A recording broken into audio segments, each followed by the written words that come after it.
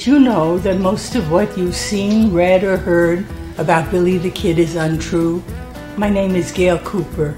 I'm a medical doctor and forensic psychiatrist. My specialty is murder case consultation for the defense.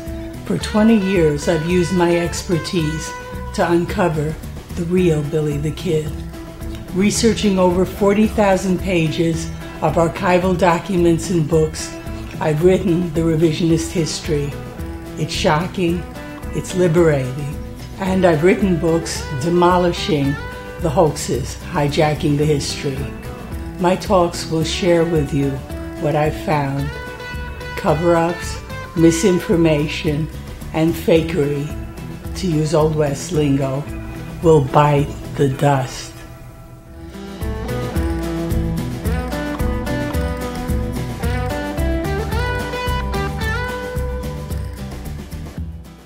This talk summarizes my Billy the Kid books. Their intent, like my intent in these talks, is to arm you with powerful evidence. The books have complete archival documents and bibliographies with my thousands of sources, and their facts will immunize you to charlatans hoaxing Billy Bonney. As I discussed in my talk summarizing the history, New Mexico Territory's 1870s flared with grassroots rebellions against the land-grabbing political cabal known as the Santa Fe Ring. In that decade, Ringites were infiltrating territorial government and law enforcement and creating mercantile and ranching monopolies. The 1878 lost Lincoln County War, the last and bloodiest uprising, was made famous by its teenaged hero, Billy Bonney, demonized by the Ring as Billy the Kid. The freedom fights may have been crushed, and the freedom fighters reduced by Ring propaganda to mere outlaws, but the voices of the anti-Ring fighters lived on in their depositions, court testimonies, petitions to the president, pamphlets, newspaper articles, and letters. And speaking through time is Billy Bonney himself as he confronted the Ring by his letters, deposition, pardon-seeking, court testimonies, and interviews. The history books are my novel, Billy and Paulita, and my nonfiction books, Billy the Kid's Writings, Words, and Wit, The Santa Fe Ring versus Billy the Kid, The Lost Pardon of Billy the Kid, and the Coroner's Jury Report of Billy the Kid. Billy and Paulita, subtitled The Saga of Billy the Kid, Paulita Maxwell, and the Santa Fe Ring, was my first book, revealing the real history. I described its inspiration in my lecture titled My Adventures with Billy the Kid, now on my playlist. My goal was bringing to life the star-crossed romance of Billy Bonney and young heiress Paulita Maxwell against the backdrop of the lost Lincoln County War freedom fight against the Santa Fe Ring. For it, I not only did extensive research, but also recreated the scenes in their historic sites and interviewed descendants of historical characters. Though Billy is killed by the Ring at the end, he triumphs by completing his hero journey as he wanted, free till the end. Billy the Kid's Writings, Words, and Wit gives all known communications of Billy Bonney. They demonstrate his brilliance, literacy, pursuit of justice, and unquenchable ironic humor. Most grew out of the Lincoln County War freedom fight and his subsequent outlawing by the Santa Fe Ring. Included is analysis of his uniquely modified Spencerian handwriting, There is his complete deposition to Washington, D.C. investigator Frank Warner Angel about witnessing the murder of John H. Tunstall. His pardon plea letters to Governor Lew Wallace include reproductions of all the originals, and there is Wallace's interview of him. Discussed is Billy's expurgated 1879 grand jury testimony against the murderers of attorney Houston Chapman. Present is his entire testimony for the prosecution in the Court of Inquiry for possible court-martial of Fort Stanton Commander N.A.M. Dudley. There's Billy's letter to attorney Edgar Capeless about appealing his death sentence, and there are his newspaper interviews taunting his unjust prosecution and withheld pardon. A bonus is my authentication of a new Billy the Kid letter to Governor Lew Wallace about Lincoln County war matters. All show that Billy was a freedom fighter, not an outlaw. The Santa Fe Ring versus Billy the Kid, subtitled The Making of an American Monster, presents for the first time ever the unvarnished villainous history of New Mexico's Santa Fe Ring, begun in 1866 by attorneys Thomas Benton Catron and Stephen Benton Elkins. As to the Making of an American Monster subtitle, it refers to the rise to power of the moral monstrosities in the ring, as well as the ring's manufacturing of the monster outlaw, Billy the Kid, as cover-up. Traced through their whole criminal careers are ring co-bosses Catron and Elkins, as well as their Lincoln County war minions, all untouched by justice, and portrayed for the first time, with some named by me, are New Mexico Territory's crushed freedom fights against the ring.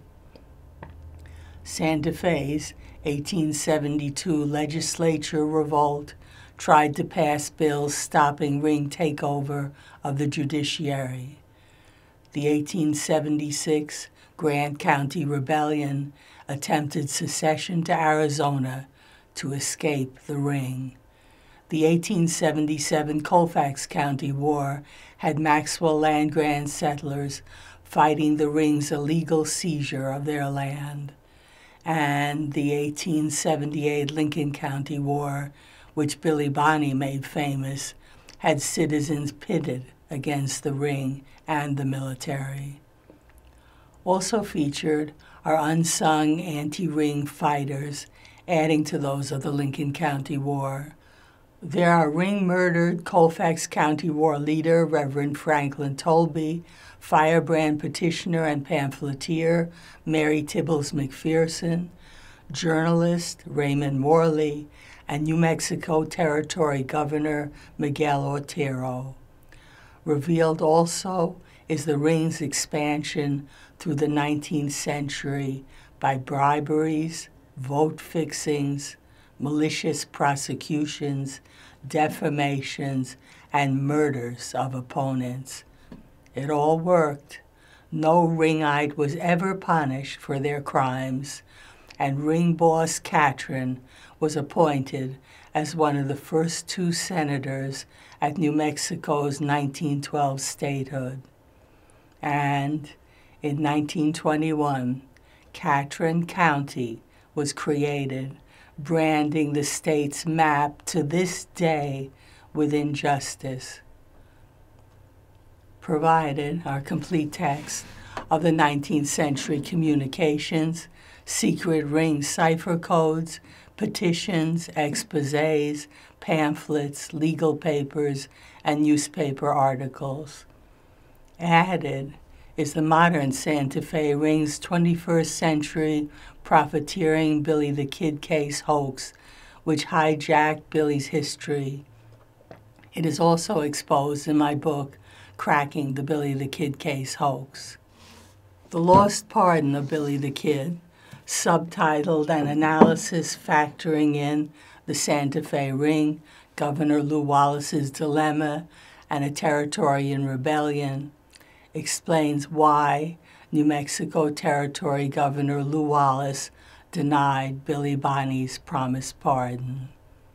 Key is the role of the Santa Fe Ring, and my psychological analysis of Wallace adds perspective.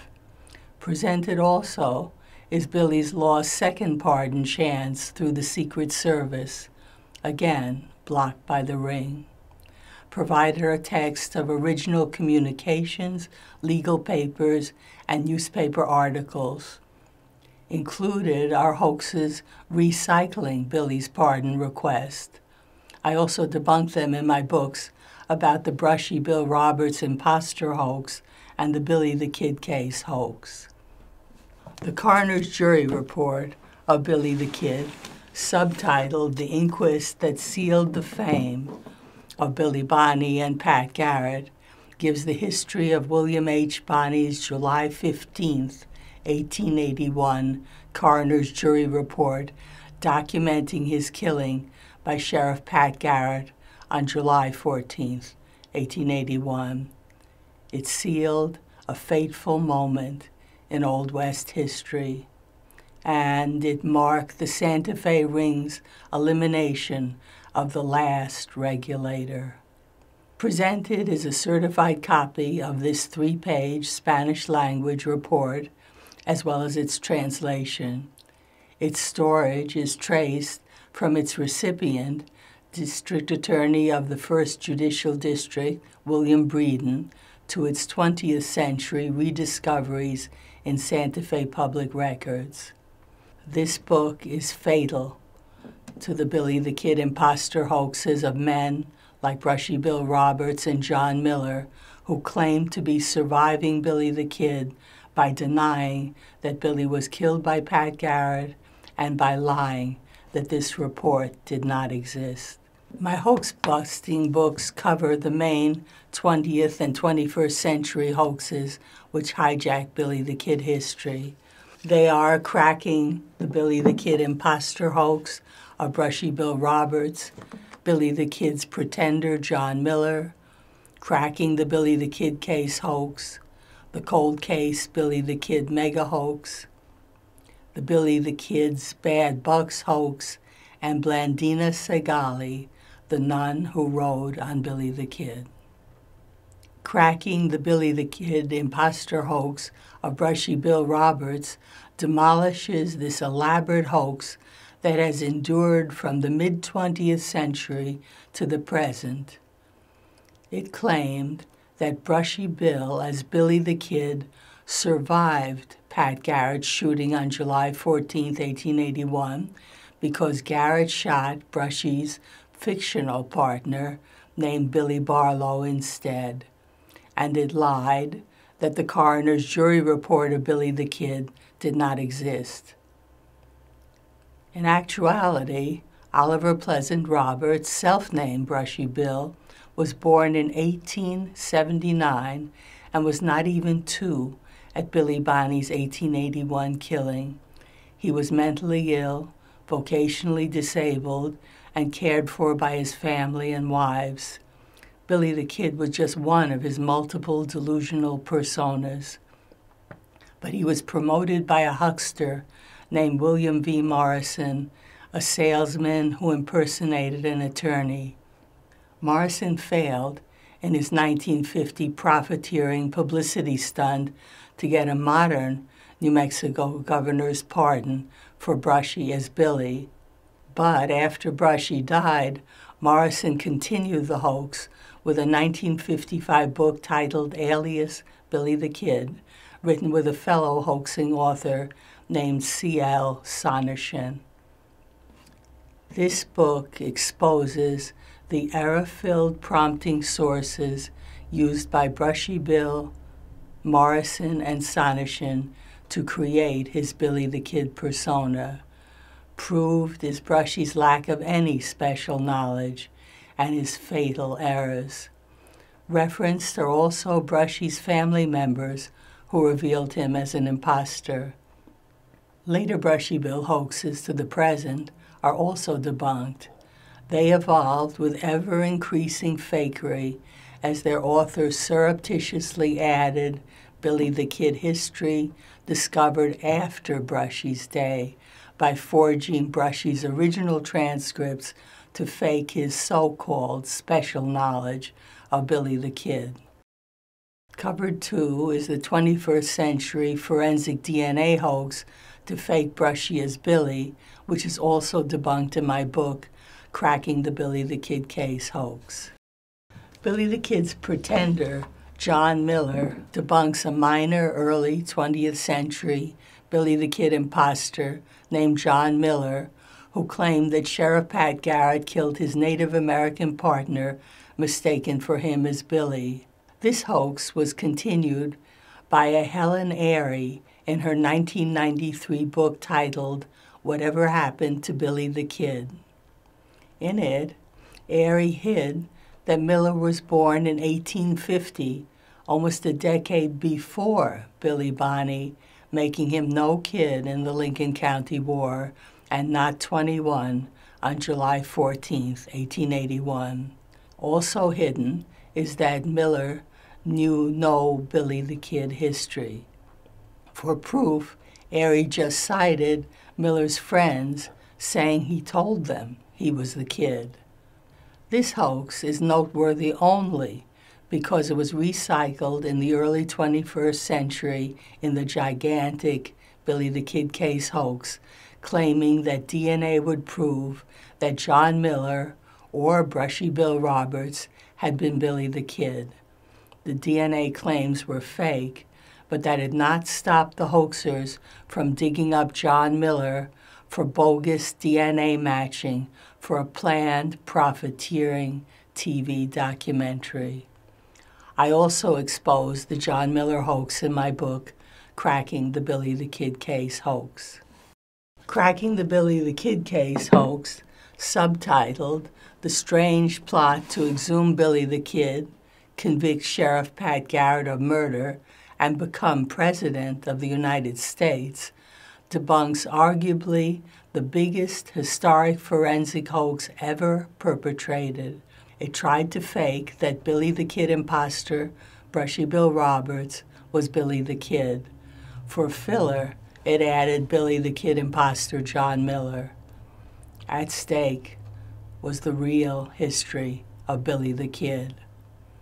Ironically, this hoax, begun in 2003, was done by the modern Santa Fe Ring, again trying to destroy the real Billy the Kid, as had the original ring.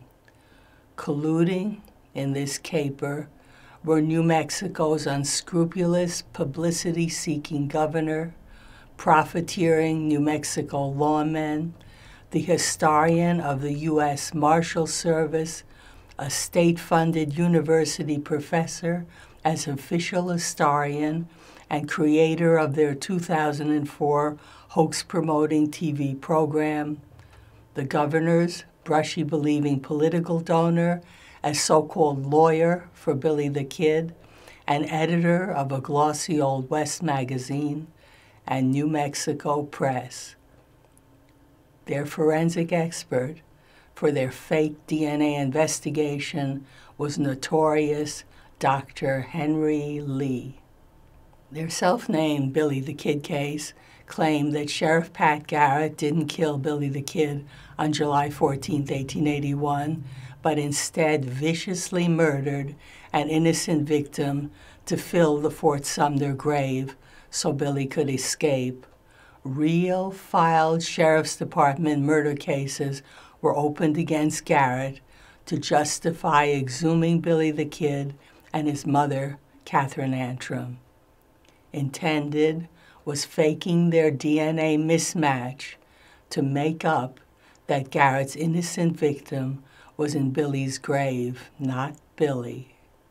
Then Brushy Bill was to be awarded a posthumous governor's pardon as Billy the Kid for having led a long and law-abiding life. Kept secret was that the graves were just tourist markers without valid DNA. Billy the Kid DNA was also faked from an old carpenter's bench as an excuse to dig up Billy the Kid imposter John Miller for fake matching. But since Miller's Arizona grave was unmarked, the adjoining corpse was dug up also. His name was William Hudspeth. These multiple felonies were concealed by the hoaxers and colluding Arizona public officials, and kept secret was that the carpenter's bench had yielded no DNA at all to match with anyone. Provided are the texts of all the hoax documents and press. This book is also my memoir of fighting the Santa Fe ring. I saved really Billy the Kid history by court cases blocking the exhumations of Billy and his mother, then by my open records litigation, which got the hoaxers faked and forged DNA records. And I got first-hand experience of fighting a dangerous rigged system. It added to my admiration and sympathy for the 19th century anti-ring freedom fighters, including Billy Bonney. The cold case, Billy the Kid mega hoax, subtitled The Plot to Steal Billy the Kid's Identity and Defame Sheriff Pat Garrett as a Murderer, debunks the rerun of Billy the Kid imposter hoaxes of Brushy Bill Roberts and John Miller, with new hoaxes added in a 2018 book titled Cold Case Billy the Kid. The fakery, which hides the coroner's jury report of Billy the Kid proving his killing, makes up that Billy's alleged death was really a cold case murder because Sheriff Pat Garrett killed an innocent victim instead of him and was never prosecuted for that crime. Multiple fake investigations are offered to claim that history was wrong. The writers were in the earlier Billy the Kid case hoax, which they now hid, while recycling its fake Dr. Henry Lee forensics. They also used so-called Dr. Lee's reports, which were apparently the forgeries created for my open records litigation in the Billy the Kid case. So my book, Cracking the Billy the Kid Case Hoax, also applies to this rerun, provided are all the documents exposing the hoaxing. The Billy the Kid's Bad Bucks hoax, subtitled Faking Billy Bonney as a William Brockway gang counterfeiter, debunks a new Billy the Kid hoax, appearing in 2010 and 2015 articles, and in the 2018 book titled Cold Case Billy the Kid. This hoax made up a satanically evil Billy the Kid rustler who was in alliance with New York City counterfeiter William Brockway. This Billy also despicably murdered a freight driver who dared report him as a counterfeiter to the Secret Service. The writers were Billy the Kid case hoaxers in the early 2000s, making up that Sheriff Pat Garrett never killed Billy the Kid. I debunked that hoax in my book, Cracking the Billy the Kid Case Hoax. This hoax's MO was to use obscure National Archive documents about Billy the Kid's late 1880 pursuit by Secret Service Special Operative Azariah Wild and unrelated obscure Secret Service documents about pursuit of counterfeiter William Brockway. The text was also lifted out of context from Pat Garrett's 1882 book, The Authentic Life of Billy the Kid. To fake the connection of Billy Bonney and Brockway, these sources were misstated. The hoaxer's obvious bet was that no one would check the originals. I did. Further fake evidence was a random counterfeit bill gotten from the National Archives, pretended was that it came from Azariah Wilde's investigation and proved Billy was a counterfeiter. Billy the Kid's murdering a freighter was lifted from Outlaw Myth Press, but the freighter's being an informer on Billy was made up for this hoax. In truth, that freighter, named Sam Smith, was killed by Apaches months before Azariah Wilde's Secret Service investigation and had nothing to do with Billy the Kid or Wilde. Included in the book are the actual documents about which the hoaxers lied to fabricate their so-called evidence. Blandina Segali, the nun who wrote on Billy the Kid, subtitled Sleuthing a Foisted Frontier Fable, presents the earliest and weirdest Billy the Kid imposter hoax as perpetrated by a Sisters of Charity of Cincinnati frontier missionary nun named Blandina Segali, who impersonated being a participant in Billy the Kid history in articles and in a 1932 book titled At the End of the Santa Fe Trail. In her day, dime novel-style publications were only available sources like Pat Garrett's 1882, The Authentic Life of Billy the Kid, and Walter Noble Burns's 1926, The Saga of Billy the Kid. So she lifted their telltale falsehoods to build her lies about her faked Billy the Kid. And she added her own spin with an evil Colorado highwayman, outlaw Billy the Kid, who scalped people for revenge.